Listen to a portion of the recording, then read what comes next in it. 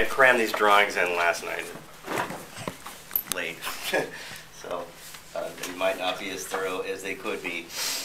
But things you'll need to know about is this is a really poor example of the LED. If any of you are confused, please ask me. I'll come by and take a look at it. But essentially, there's a square edge, and then there's a long lead and a short lead. And if you can look through the lens, the longer lead has a small substrate area, and the shorter lead has the longer part of it. Anyway, the long one is the positive. That's the anode. The shorter one is the negative one. That's the cathode. And when you look at your TRS connectors, looking down the side of it, you can see pieces of like Bakelite insulation between the various connection tabs and then I guess the poles in the connector. The one closest to the entrance of the jack is the tip, and then the next one in the middle is the ring, and then finally the last one on the, if it's oriented like that, the one farthest to the right, closest to the wiring side, the end of it, that's the sleeve. So, TRS.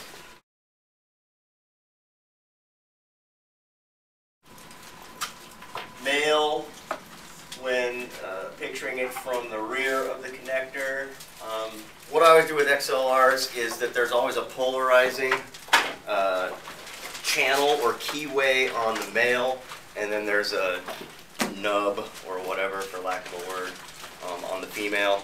That's always pinned too. I think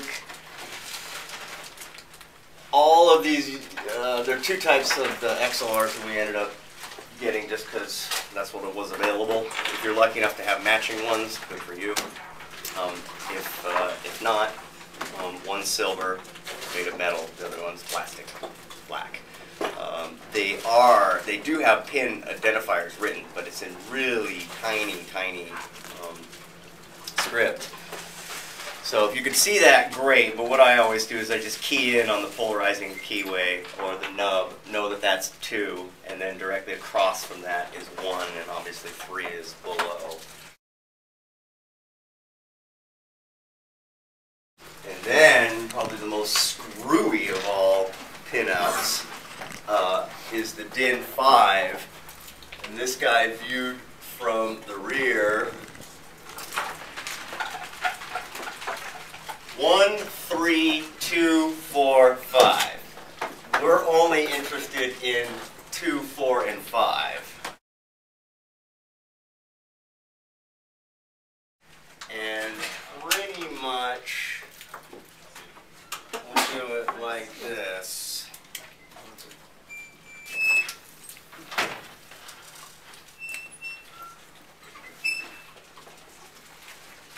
Pin 1. Or the sleeve S in the TRS connector, or the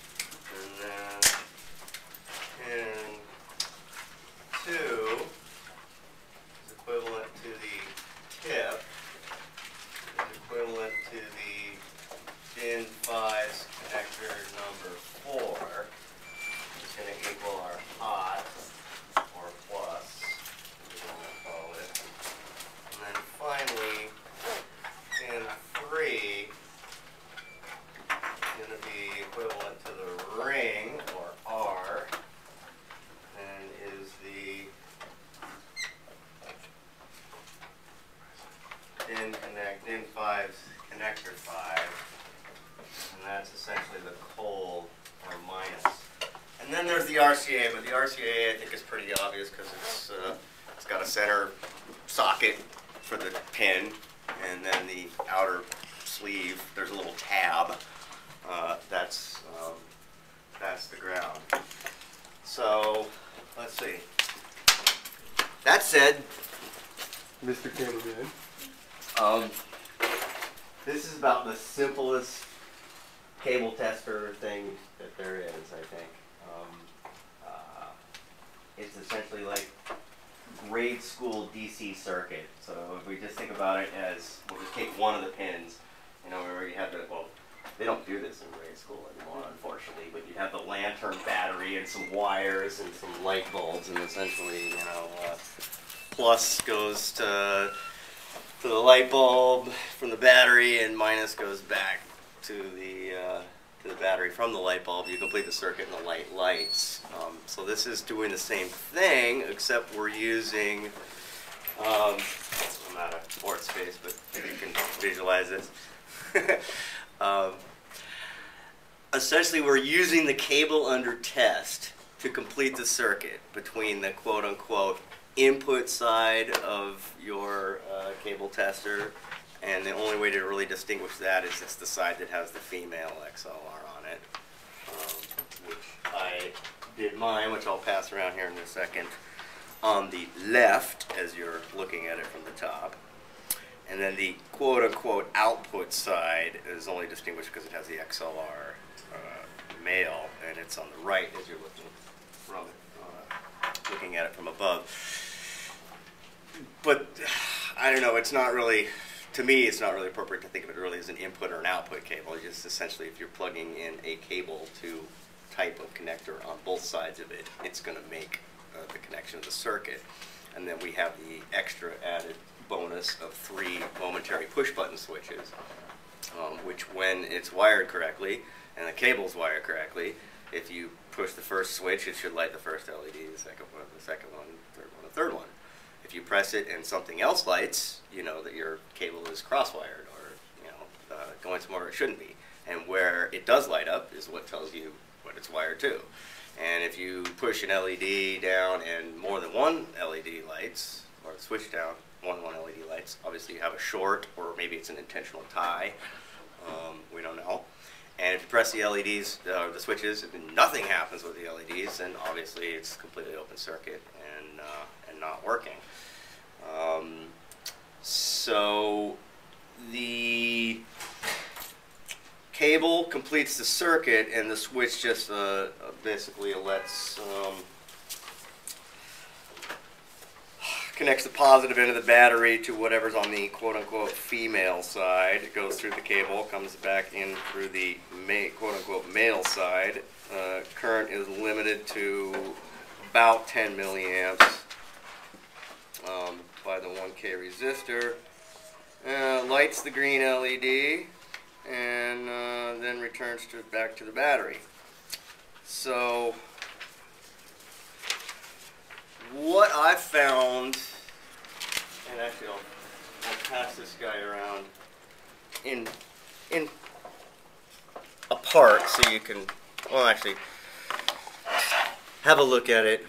You can open it up a little bit, but be careful because like a dummy, I mounted all my connectors on the center line of the box where the split was, and while that's fine for me to frustrate myself and hassle trying to get it together and close correctly, we modified the drill out patterns to put those above the line so it's a little easier for you. However, the DIN 5s or the MIDIs and the XLRs will have to be placed in and pinned, at least the XLR, pinned with one screw, and then when you're finally done and closing the box up, you'll add the remaining screw to the XLR connectors to get it going. That said, I'm going to shut this just because the ambient hall noise is weirding me out. There is no really, I mean, other than observing the proper polarity of the LEDs and keeping track of your pins so that you don't cross-wire your own cable tester, there is no right or wrong way to do this. It's completely up to you and your style as to how neat you want to make it.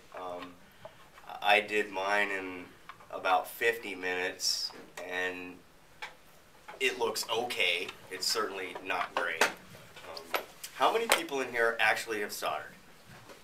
Good. All right. And of those people, let's see, cables and headphones and repair, stuff like that. Okay. Printed circuit boards, anyone? Okay, good, good, good. How about point-to-point wiring? Excellent. Well, this is essentially free-form point-to-point wiring. It's literally a sculpture in air because there is no printed circuit board. And I discovered, I went like, first as I mounted my connectors and I just wired everything up in parallel. But actually, I found out it's probably easier. And there are, if you want to take the time or whatever to read through my little liner notes, please go ahead. But I recommend, yes, mounting all your connectors to the project box first, and then do the LEDs, switches, and batteries, and everything that has common connections. Lay that down as a base first, and then the later step should be to actually wire all the connectors on each side in parallel to each other. And then I think what I did was the XLR male connects directly to the resistors, and that takes care of that side. And then on the other side, the TRS on the quote-unquote input side was closest to the switches, and that's kind of where, you know, it ends up. I definitely recommend, once you get things mounted and your common connections made and you want to start wiring up the connectors in parallel, would be to do this. Or here, first of all, don't do this. Don't estimate each wire and cut all your wire lengths and strip everything and tin everything and then start trying to put it together, because chances are you're going to run out of wire, and also your wire probably won't be as good as you thought it was estimated. I recommend taking whatever piece of wire you're going to work and stripping just a little bit off one end, tinning that, attaching it to the first point that you want to do, then taking that whole wire and bringing it over to the second thing that you're going to attach it to. Leave a little loop, a little service loop, so we don't want any of this stuff under strain. We don't want it getting caught in the TRS connectors or anything like that. So leave a little service loop.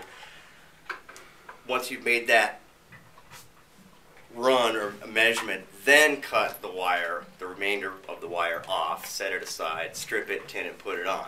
So basically you just take your whatever piece of wire and you run it, cut it, run it, cut it. So basically you're using, as you go, using the colors of wire. That way you probably won't run out, and also you won't get overwhelmed by a pile of different colored wires. I definitely recommend using the same color for the same type of connections. I'm not sure exactly what kind of wire we have off the top of my head, but for instance, all the grounds, pin 1s, sleeves or whatever, use green wire for all that. All the, well, use a color for that, okay? And then all the tips, pin 2s, pin 4, the many of the hots or whatever, use one color for all of that. And then finally, you have 10 inches of each color. Now, we actually have some excess wire if you guys run out. And then I just, whatever style points you want to do. I would probably save the red and the black for your common connections, for the battery, you know, for the hot lead that goes to the switches, and then the black wire for the ground of the battery, or the negative end of the battery, from the cathodes of the LEDs. Now, you notice I did this wacky, I used the leads of the LEDs to basically form the circuit, and I used some shrink tube or whatever to keep those from crossing and stuff like that. You definitely don't have to do that. You might want to go ahead and cut your LED lead short and just use short pieces of wire with a little bit of heat shrink tube. It might be neater. You know, again, that's totally up to you. So, you know, again, as far as a high-level electronics project, this definitely isn't one. But as a handy do-it-yourself thing, I think it's pretty cool. You can make the best out of it as you can. I'd say take your time, and most importantly is let's all try to keep from cutting and burning ourselves while we do it. And I guess that's about it. Any questions? I'm here all evening. I'm happy to take a look as you go and give you suggestions. Oh, and then, as an extra added bonus, okay, so initially, A, we wanted to keep this as simple as possible. And B, there was a cost issue, which, by the way, this is actually right on the line where the AES is not making money off you from these kits. Maybe if we did these in gargantuan quantities, it would be cheaper, but pretty much it ends up being around 30 bucks, and that's what it is. But your average cable tester of the non-technical variety is about 45 or 50 bucks, and a super duper digital one button press does it all thingy is probably about 100 bucks. I actually like the simpler design for some reasons better. One thing is the ones that have digital might have like a 555, you know, monostable kind of, actually that's not the word for it, but some kind of clock oscillator to clock through and, you know, take an encoder or decoder and pulse all the pins and then latch that into comparators or something like that. It gets ridiculously complicated in the fact that, well, yeah, it'll flip, but it might approve something that, what it won't tell you is what the quality of the connection is. It's kind of a go or don't go. This one is such that the LEDs glow pretty brightly when the battery's good, which, by the way, the battery should last practically forever, provided you don't like leave a cable plugged into it and smash it down in your road case with all the switches down. The battery will never go out. But if the LEDs glow dimmer than they normally should, or they change in brightness when you wiggle or agitate the cable or something like that, it's going to indicate that you have a higher or variable resistance on one of the pins. So that's going to tell you kind of have a crappy connection. So the other cable testers necessarily won't point that out. But I couldn't help myself in that, well, God, I've got to do more than just these 3 switches and 3 LEDs. So you'll notice in your packet there's a second page to the schematic where I have a couple of modifications that we don't have the parts for in your kit, but if you're so inclined and you think it came out groovy and you have enough room in your box when you're done, with the addition of a probably $3.50 3-pole dual throw switch and a 15-cent LED, and oh, actually R4 should be 100 ohms, not 1 kilo ohms. If you buy those 3 parts and modify your circuit and install it as drawn on this wonderful schematic, it turns the cable tester into passive mode, allowing you to test MIDI signals coming in on the quote-unquote input side DIN connector that will light and flash in the presence of MIDI data.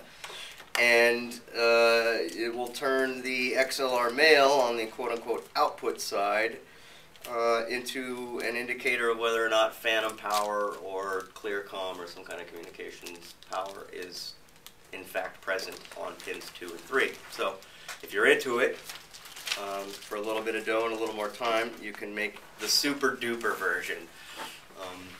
And then I also mentioned too that if you really want to get jiggy with it, you can put reversed red LEDs in parallel as well, so that if you hooked up to something that was in an improper polarity of the MIDI and or phantom power, they would glow red. Or for way too much money and really hard to find, you could try to find some 4-lead bicolor LEDs and wire them up so that you get a red when it's wrong and a green when it's good. But, so, and that's about the story of the cable tester. Any questions? Well, that said, probably, you know, those of you who are good or better at it than I am should have a nice looking box done in about an hour. Others of you will take 2 hours or more, and hopefully not, but somebody might end up with a big mess of wire in the end of 2 hours. I don't know. Mainly, have fun.